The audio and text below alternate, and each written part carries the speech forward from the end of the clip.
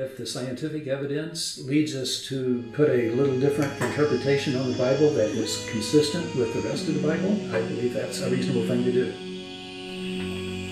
Hello again, we're back, and if you just got done listening to the discussion that we had about science, scripture, faith, we're going to move that more into the area of the age of the earth. These two have differing positions. Doug Brown to my right is going to be representing a young earth position. Like Edenburn to my left is going to be representing an old earth position. And if you did listen to the previous section, these guys are in pretty well agreement about how to think through these things. They both want to honor scripture and science. They both want to show the world that science demonstrates the existence of God. So in this portion, it's going to be a little more formal. Not just a spontaneous discussion, although that was fun. We're going to try things a little more debate-oriented, and we'll have each representative talk about their position for roughly 5 minutes, and then I'll have some questions for each. Each question is kind of geared toward one position or the other. A short response for one side, and then the other side will have the chance to respond to the response. And then, really looking forward to just sitting back and watching these guys go at it with cross-examination. The opportunity to ask questions of the other, and then they'll have the opportunity to respond briefly to the other person's responses. And then we'll have the summary. We'll get to summarize your position again, why your position still stands strong, or even bring up the entire summary of the discussion and the debate portion. And after that, we'll come back together, we'll reunite, we'll leave the debating sphere, and we'll talk about maybe the single best evidence, what you want to leave listeners with. If you could talk to a classroom full of UNM students, what's the evidence of God from science that you'd want to leave them with? So that'll kind of be the format. So, Doug Brown, representing the Young Earth position, why don't you present your position? Okay. Well, as I said in the previous podcast, I believe that the Bible is true and it should be taken as literally as it can be. So I read Genesis as a historical account of what God did and how He created the earth. But there are several things that I've learned. And in fact, I did take more of an old earth creationist viewpoint for a long time because I assumed that what I was being told by science was true. Namely, that they had shown and had hard evidence that the earth was old and the universe is even older. And so I assumed, well, if they know what they're talking about, then I have to interpret the Bible based upon that. I've discovered that there is a great deal of evidence that the earth is young. Some things you wanted to bring up a little later on are some of the things that I can resonate on, but there are assumptions that things are old. But when you look at the earth, you look at the rocks, how do you know how old the rock is? It doesn't have any message etched in it that says created in 451 million BC or something. It has no age associated with it. The only way you can figure out age is based upon circumstances. And so a lot of times scientists will throw up radiometric dating as the way they know the rocks are so old. But you can get very different answers. There are many different radioisotopes, and so you have to pick which radioisotope you're going to use to measure the age of a rock, and you have to make assumptions about how much of the respective isotopes were present in the rock when it initially formed, and decay rates and things like that. You make several assumptions in order to come up with the age of a rock. One thing that opened my eyes was when I was listening to a speaker, and he said that there was a form they had to fill out to get the radiometric dating of rock. But one of the things they had to put on the form was, what age do you think it is? What age do you expect it to be? Well, that's open to being fudged because you found a certain dinosaur fossil in that rock, and those dinosaurs are purported to have existed 160 million years ago. Then they're going to look for a radiometric dating method, of which there are many, that confirms the age you gave them. So I don't think there's that much objectivity in the radiometric dating as much as people want to hang their hat on it. So I've told several people this. When you ask how old the rock is, they'll say it's an old rock. How do you know? Because there are old fossils in it. And you say, how do you know how old those fossils are? You wait a while and ask somebody else so they don't know what you asked the first time. And they say, well, they're old fossils because they're in old rocks. And you can get into a very circular argument there. The fact is, I just don't believe that people know exactly how old things are. That it's more, there's a narrative that's been developed about the age of the earth, and they're just being consistent with their narrative.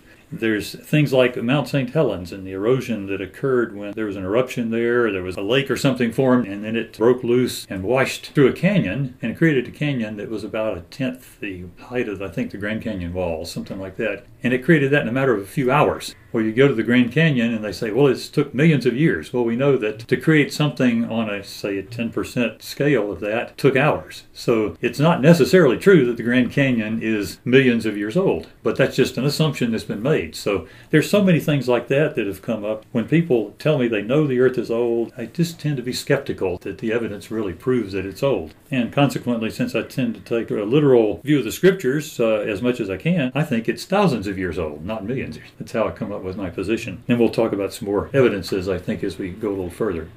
All right, thanks, Doug. Now, Mike, about a 5-minute opening for you.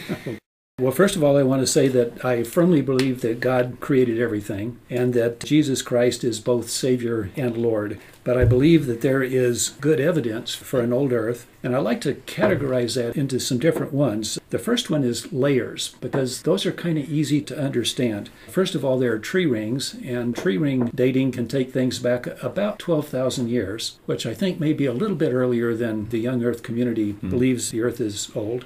There's the Green River Shale deposits. Those are very interesting from up in Utah. These are deposits that were laid down in very calm lakes. They're very thin layers. We believe they're annual layers because they go pollen, no pollen, pollen, no pollen, pollen, no pollen, about 7 million times. And so I think the best explanation of that is that they were laid down over 7 million years.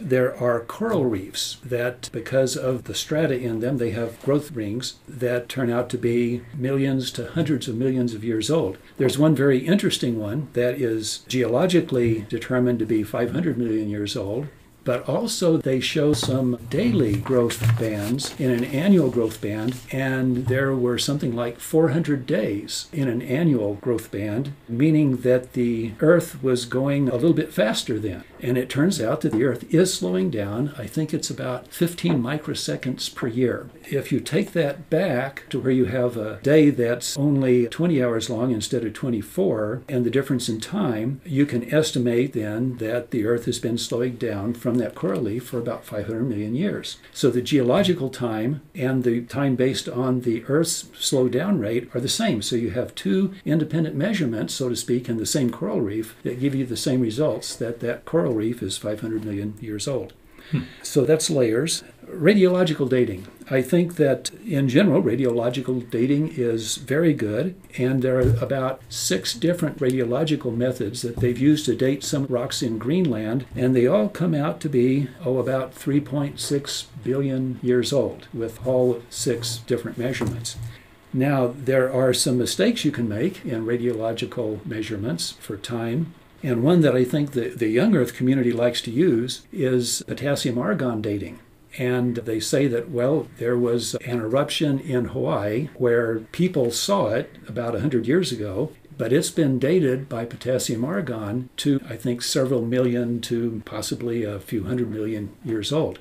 The problem is that saying that you're getting inconsistent results for that is that you can't use potassium-argon to measure anything less than several million years old. It's kind of like measuring a micron with a yardstick. So saying that it's inconsistent, but not acknowledging that it's an inappropriate use of that dating method, I think, is incorrect. So anyway, radiological dating, I think, seems to work very well. So I would say that the evidence that the Earth is old is really very strong. But now we have to deal with how do we interpret Genesis. And I think I said a little bit about this earlier, and that is that Genesis 1 has poetic elements, and I think we can use those to give us a little bit different than a historical literalistic meaning. This idea that on the first 3 days God created things to provide for day 4, 5, and 6 is another interpretation for Genesis that fits in with an old Earth interpretation. All right, thanks, Mike and Doug, for your openings. I'm going to go into some moderator questions here. First one is directed toward the young Earth position, so Doug. Distant starlight has been a difficulty for young Earth creationism. With parallax trigonometry, we're able to look at stars that are apparently billions of light years away, so the light would have taken several billion years to reach us, implying, we would think, an older Earth, an Earth that has been here at least long enough for that starlight to reach us. So how do you respond to that? Yeah, well, I would refer you to a book and a video produced by Russell Humphreys, a PhD physicist at Los Alamos, called Starlight and Time. When I saw that, it explained to me how Einstein's theory of general relativity can explain some vast differences in time between what's going on at the center of the universe versus what's going on at the periphery of the universe. And he showed that because in his theory, the universe was created by God on the fourth day in terms of the stars and the galaxies, etc. And they were much closer together than they are now. Now, close is relative. It's maybe 1 billion light years across instead of 100 billion light years across or whatever. But small enough so the gravitational effects of the universe on the Earth could have caused the clocks on the Earth to run slow by many orders of magnitude. So that 6 days on the Earth could be equivalent to even billions of years out on the periphery. And that would explain how we got the difference, because time is not a constant. Time is dependent upon gravity. Now, one thing that Humphreys mentioned as an argument of the Big Bang proponents is that the universe doesn't have any special places, that the Earth couldn't be at the center of the universe, and we have to assume that the Earth is at no special place. He also presented a lot of evidence through a thing called quantized redshifts, that in fact as we look out into the universe, we appear to be relatively close to the center of the universe. And if in fact we were moved off to the side by 1 billion light years, we couldn't be seeing the quantized redshift effects the way we're seeing them here on the Earth. So just the combination of those two things, that we can explain how the Earth does appear to be near the center, and at the center, gravitational effects can account for big time differences. And that's why I'm willing to assume that the Earth itself is young in terms of our clocks on the Earth, whereas the clocks out there in the distant galaxies may be moving at a much faster rate. Mike, do you have a response? Relativistic arguments are very interesting. I've studied a little bit about special relativity and some about general. But the one thing that is clear is that two observers in different reference frames are going to see the same event. Like, for example, if you have a car crash in one reference frame, you're not going to see them miss each other in a different reference frame. Mm-hmm. Okay, so now we have two reference frames where clocks are running at different speeds, and we're talking about the Earth. And so in, say, the time of creation, say 6 24-hour days, both observers would see the Earth revolving around the sun much less than one revolution, much less than a year, because there are only 6 days. Mm-hmm. What would an observer in a different reference frame see? Well, his time might be different, but he's still going to see the Earth revolving around the sun for a very small fraction of a year. So I'm saying that there is no way that you can confuse an Earth that is billions of years old with one that's only 6 or 7 days old because of relativistic arguments. All right, question 2 is going to be directed toward Mike in the old Earth position regarding the water-based deposits like ocean salinization, the Mississippi River Delta, things like that, or Niagara Falls. It looks like it's only been pulled back a pretty short space if it's been there for millions of years. We have issues of weathering that would make it look like the water has been having its effect for a relatively short period of time. Seems like a difficulty for an old Earth position. Do you have a response to that?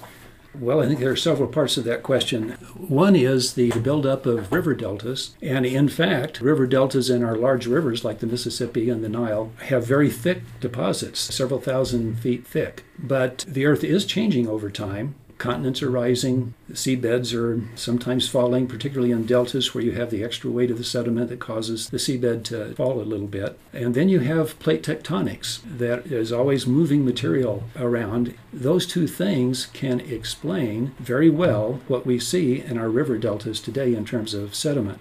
Okay, salt in the ocean. There are biological and chemical means where the salt would precipitate out to the seafloor and recycle through plate tectonics. And so there is no problem with an old Earth and the amount of salt in the sea. As far as Niagara Falls go, I'm not familiar with the geology or that argument. Specifically, I don't really know. I suspect it might have something to do with the fact that the Earth's surface is changing. All right, Doug, do you have a response to Mike's position? Yeah, I don't know how plate tectonics totally accounts for what Mike is saying. Not an expert on that either. Back to the flood, which I think we all assume is a fairly recent event in terms of thousands of years. that would have involved major movement of tectonic plates, etc. And that would have, I think, set the baseline for what we see in the oceans. And if that is the case, then I would expect that the deposition of sediment, say from the Mississippi River into the Delta, that would have all occurred since the flood, that the flood kind of washed everything clean and started over again. The view I take is it's a fairly recent event, and if in fact the Mississippi River had been flowing at that silt rate for millions of years, the Gulf of Mexico would be full of mud. Russ Humphreys came and talked to us at Sandia about that one time, and he said he'd done the calculations, and the silt flow rate the Army Corps of Engineers developed, he says there's not enough mud in the Gulf to account for that. So I tend to take that as an argument that's pretty easy to understand. All right, third question. That's going to bounce back to the young Earth position. Well, some say that God would be deceptive to create a world with the appearance of age, and that it would be difficult to trust a God like this. How do you respond to that? Yeah. Well, I tend to see God as sovereign, so I wouldn't want to second guess him on whether he decided to make it look old or not. My real response to this is, how do you know something looks old? I mean, that's a preconceived notion. You know, we look at a rusted out hulk of a boat and we say it's old, but we mean it's decades old, not millions of years old. So I don't think there is any real baseline we've got to say that, well, those rocks look old. We really don't know their age. We're told fossils are very old. They take a long time to form, and we've seen cases where fossils have formed in a matter of, I think, weeks or months, certainly a matter of years. I remember seeing a picture of a fossilized roll of fence wire that had been dumped into the ocean just off the coast of Australia. And they'd found it later, and it was pure fossil. Well, we know fence wire of that type wasn't produced less than about 100 years before, so it couldn't be millions of years old. So we know that fossils can form relatively quickly. Consequently, I kind of question why people can look and say, well, these fossils had to be millions of years old, that they could have been very young. The thing that's required for fossilization seems to be having the right chemicals in solution to act on something. And so they've talked about having fossilized hats and teddy bears and things, which are very recent objects, and yet they can fossilize quickly. Mike, you have a response?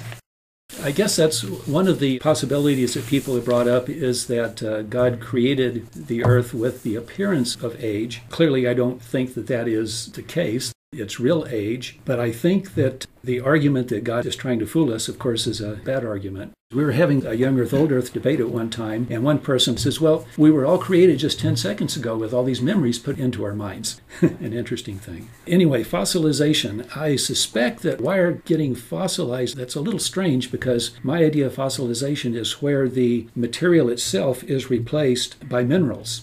Does wire do that? It looked like it. Maybe it was a big roll of minerals. I can understand some kind of a crust forming around it. Yeah.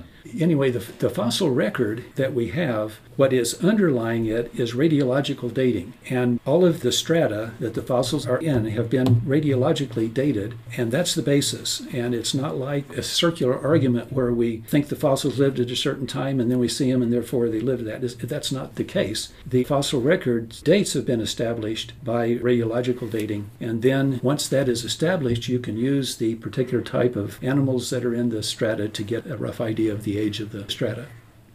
All right, got question 4 now for the old Earth position. Mike? Some call 13.7 billion years of planetary development and 3-ish billion years of biological development unnecessary and a waste for a maximally resourceful God. How do you respond to that? Well, a lot of things. First of all, 13 billion years, that was about the time of what they call the Big Bang, and that as the universe expanded and cooled, much later, stars started forming. So the Earth would only be like 3 or 4 billion years old. But anyway, why did God take so long? Why did God create dinosaurs? Some people would say, well, perhaps God was experimenting, and he kind of had an idea of what he had in mind, but he didn't quite get it right, and so he had to keep changing things. I don't believe that for a minute. I think that God was doing it just the way he wanted to do it. Mm-hmm. I believe that God enjoys at least 2 things. One is, I think he enjoys process, because we see that a lot of the things that he's created, there's a process that plays out. And I think the other thing is he enjoys variety, lots of different things. I mean, we look at the butterflies that we have today and all the different varieties of butterflies. Yeah. Why do we have that many butterflies? I mean, we certainly don't need that many butterflies. I think it's because God enjoys variety. Look at all the people we have, quite a variety of people. I think it's because God enjoys it, not because he made some kind of mistake and has had to sequentially correct it over time. I would agree with Mike on that answer, really. We probably agree that God could have created the universe instantaneously, right? Yeah. Yes. So it's just a matter of question, how did he do it? Did he do it quickly? Did he do it slowly? But my view of God is that I'm not one to question him anyhow. That in his sovereignty, he can decide whether he wants to create the earth slowly or create it quickly. So I'm not going to accuse him of being wasteful if he did take a long time. It just doesn't matter to me. It's his prerogative. All right, you guys are being way too nice to each other. Let's heat things up a little more. No, that was a very nice response. It was cool to hear the level of agreement. We move into the cross-examination, though, so now's your chance to ask difficult questions of each other. So I'm going to start with Mike on the old Earth position. You'll ask Doug 5 questions. I have several questions here. First question, Doug, is how does the young Earth view explain the marine fossils at the top of Sandia Crest? I would assume, first of all, there seem to be limestone deposits on the top of lots of mountains. I tend to explain that through Noah's flood, that during the flood of Noah, that I don't think it rained enough to cover the mountains. I don't think you get that much rain. But I think the tectonic plates shifted and dropped, and so the things that were high lowered themselves. And I remember in my encyclopedia when I was a kid, a picture showed land, and then above it, at least a mile of water. And it said if all of the land on the earth were flattened, that it would be covered by over a mile of water. So there's plenty of water to cover the earth if we just lowered the mountains and raised the bottom of the sea. So when all that happened, I do believe there was a sea and that the limestone deposits occurred during Noah's flood. Okay, so it sounds to me like you're saying that at the time of the flood, the earth was fairly flat to allow the water to cover everything. But there were mountains because the Bible says there were mountains. Exactly. Yeah. Exactly. But the mountains could have dropped in level some. So some mountains rose and some came down? Yeah. Well, that's my view also, but not during the flood. Oh, okay. And I think the difference is I would attribute a lot of the tectonic movement to the flood itself, where you may view it differently. Exactly, yeah. Okay, the Institute of Creation Research says that radioactive decay accelerated during the flood, and that was a book by DeYoung, Thousands Not Billions. Mm-hmm. Do you agree with the idea that radioactive decay accelerated during the flood? I don't know. They seem to claim to have evidence that radioactive decay has changed, that it hasn't been a constant over time. And if they have the evidence, I'm willing to accept it. I haven't researched that well enough to be able to say yes or no. Mm-hmm. Would you say the laws of physics would have to change to allow that to happen? Maybe. That's what I didn't understand about their argument. I don't know that all the physical processes have to be invariant. And that might be one that can vary. We don't even know what causes some radioactive decay. There's something weird that goes on in a nucleus and it decides to eject some protons or neutrons. And so I really don't know. Mm-hmm. Okay, I don't mean this to be argumentative, but why do young Earth creationist proponents focus on Genesis 1 and not so much on the rest of the Bible? Well, Genesis 1 is what talks about creation, for the most part. I don't know. I certainly believe the whole rest of the Bible. In fact, to come back to that, one of my reasons for taking Genesis 1 fairly literally is that the rest of the Bible has been pressed pretty hard in terms of archaeology. So much of what has been recorded in the Bible has been shown to be historically accurate, and places referred to have been discovered. So I say, well, if the Bible is accurate in those respects, I'll believe that it's accurate on Genesis 1. That's the story of creation. So when we talk creation, that's where I go. Mm-hmm. So I talked earlier about the 7 million layers of the Green River Shale deposits with alternating pollen and no pollen. How would a young Earth view explain that? Yeah, I don't know. That's a good question because I wasn't aware of that particular phenomenon. I can answer it a different way in that there were assertions that the ice layers on Greenland were so old based upon the layers and the assumption that there was a layer of snow laid down once a year. Well, they found that that was not an accurate assumption here after World War II. It may have been decades after. They found some World War II planes that had crashed on Greenland, and the drilling down through the snow, the cores or whatever they found, the layers of snow, would have said they were like 300 years old, and they were well known to be only 30 or 40. So the answer was that there wasn't just one layer a year laid down in the snow. There were several layers per year. So to come back to your question, I wonder if it's possible that pollen could be emitted many times a year, and so it's not just a matter of one layer means 1 year. It could be many, many layers per year. Yeah, I think that today it's emitted pretty much one time in the year, but who knows? It's a good question. So the fossil record shows different strata with different kinds of animals in the different strata. In other words, you find what they think of as ancient marine animals like trilobites in the bottom layer, but in upper layers you find more modern animals like mammoths and all that. It's orderly. You don't have a lot of crossing over of fossils in the different strata. How would a young Earth explanation of that go? I haven't really studied this detail very much recently, but back to Noah's flood, when the flood occurred, I can see where different animal types might have been killed during the flood at different points in time. The sea creatures could have been buried very easily by an underwater landslide or volcanic eruption. Something could have covered them up, and the more advanced animals were climbing to higher ground. There are many evidences of dinosaurs. I mean, this is groups of dinosaurs leaving tracks there as they apparently were trying to escape something. In Australia, that's particularly true. There's one area. They even seem to have been maybe half floating, and so their feet were brushing against the bottom. The tracks were fossilized, which has to happen very quickly. You got to cover the tracks up before they erode and disappear. So there is evidence, and again, I haven't studied the details to give you a really good answer on that one. But the fact is, Noah's flood can account for a lot of the things that we find in the fossil records. One example, there's some trees that were buried upright, and they penetrated through several layers of rock, which you'd say, how did that happen over millions of years? Well, it probably didn't. Somehow, many layers of rock formed in a very short time and buried these trees. So the rock layers weren't necessarily laid down just slowly.